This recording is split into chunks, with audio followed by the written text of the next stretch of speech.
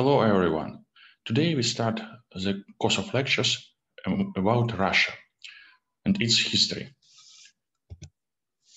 What we usually know about Russia?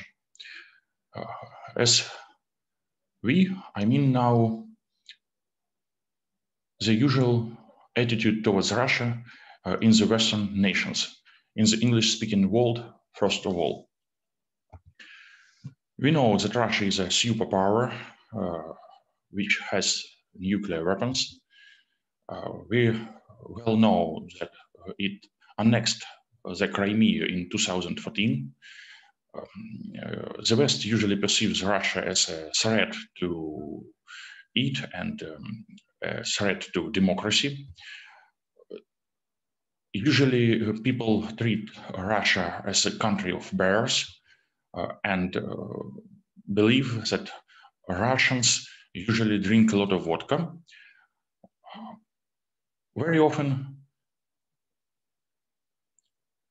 people remember that our current president of Russia is Vladimir Putin. There are pictures of these symbols of the Russian Federation in common perception, of course. Russia has a huge territory. It has over 17 million square kilometers. The history of Russia has basic features which can be counted as follows. Expansion, colonization, borrowings from other countries, and a huge dependence on weather. Territorial expansion of Russia can be traced on this map. The heartland of Russia is in green in this map. Territorial expansion implies colonization of lands, farming, agriculture, and so on. Colonization was often not centralized, but was undertook by several groups of Russian population who searched for very highly valuable raw materials and moved to Siberia and the Far East of current Russia. This territorial expansion sometimes implies subjugation of territories or conquests. In Russian sources, this process is often called the gatherings of lands. Russia emerged as a great empire or superpower. This empire was ruled by an authoritarian government which had to control all these subjugated territories. Due to the very huge distances between different areas of the Russian state, the Russian government treats any doubt in its decisions as disobedience, and therefore the Russian government often implements very severe repressions on those people who have some disagreements with the government. Next, the heartland of Russia lays in the Eastern European plain. Its climate is rather severe. Russia has long winters and short summers. The Russian soils in its heartland, except the soils Chernozem, are relatively low fertile, and they produce very low harvests for the most centuries of Russian history. This low harvests gave a very limited surplus, which would help to maintain any cultural institutions, any serious political development in a democratic way. And this limited surplus led to poverty of the population on the one hand, and a furious struggle for the income on the other hand. Our severity is in many aspects a result of this very serious climatic influences. Well, Russia knows very many borrowings from other cultures. The Russian religions, the Orthodox Christianity, the Russian Orthodox Church, was borrowed from the Byzantine Empire. Sunni Islam was borrowed from the Near East. Buddhism from East Asia. State symbols of Russia, the double eagle and the Russian tricolor, also are borrowed from different traditions. A double eagle from the Byzantine Empire and the Russian tricolor from Denmark. Russia adopted the idea of firearms and produced many well-known guns as Kalashnikov. Russian diet includes some food which also was borrowed from abroad. Potatoes, rice, tomatoes, bananas, and so on. All this basic foods, everyday food of Russians was borrowed from different cultures. Cyrillic alphabet and book printing are also borrowed. The Russian vocabulary includes many words from Greek, Latin, French, English, Japanese, Chinese, and so on. There are a few examples from Greek. Angelos, angel, in Russian, angel. Seoklon, seokla, beetroot. Свекла, Historia, history, from Greek also. It sounds Historia in Russian. From Latin, actus, action, Russian word act. Senatus, senate, senat in Russian. Latin defectus, defect, flaw, gives defect in Russian through Dutch or German.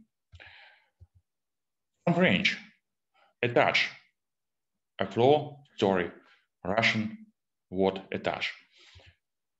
Toilet, small linen, in Russian, toilet, which means dress or a WC. French chauffeur, a stoker, a fireman or driver, turns Russian chauffeur, a driver. There are multiple borrowings from current English or English of the 19th century. Jeans, Russian jeans. Twitter, Russian Twitter, Twitter. Computer, Russian computer. Device, Russian device. There are many borrowings in society and political institutions and ideologies. As for ideologies, democracy and communism, Marxism, liberalism, geopolitics, and feminism. All these ideologies were elaborated in the West and were borrowed from the West by Russian thinkers and political actors. Certainly, these ideologies were transformed in very considerable ways, but at the same time, they still have foreign origin. As for institutions, division of power, which is reflected in the Russian current constitution of 1993. The division of power is an idea expressed first by Charles-Louis Montesquieu in the 18th century. High schools and universities, the system of education was also borrowed from the West by Russian government. Police as a separate institution, social institution to keep order, is also borrowed. Social insurance, constitutional legal system have very deep roots in the Western culture. Russian constitution in some aspects follows the American constitution, as well as Russian legal system includes many achievements of the French civil code by Napoleon and its German Russian. The Russian state, the main actor of Russian history, is called государство in Russian. This term looks like the English words kingdom, princedom, or chiefdom, a rulerdom, a possession of the ruler. In the West, there is usual consensus that the state is a political system where the civil society can control and does control the government. On the contrary, the Russian state controls the Russian society.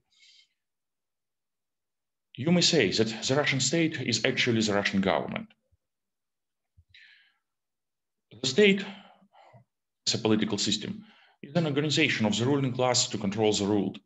And the state has several basic features or attributes: apparatus of coercion, public power separated from the people, a territory and its divisions, a system of taxation, a sovereignty. The Russian state has all these features. The territorial expansion of Russia requires control over remote areas, remote lands. Such control requires a strong central power and strong centralization. This strong central power has been militarized to keep all these territories under one great hand, the one rule. And this militarized central power has been essentially hierarchical. A strong ruler, a monarch, a Russian Tsar or emperor, or general secretary of the Central Committee of the Communist Party of Soviet Union, or president nowadays, this strong ruler has almost absolute power. Very seldom this power was limited by such elective bodies like the State Duma or the Supreme Soviet of the USSR.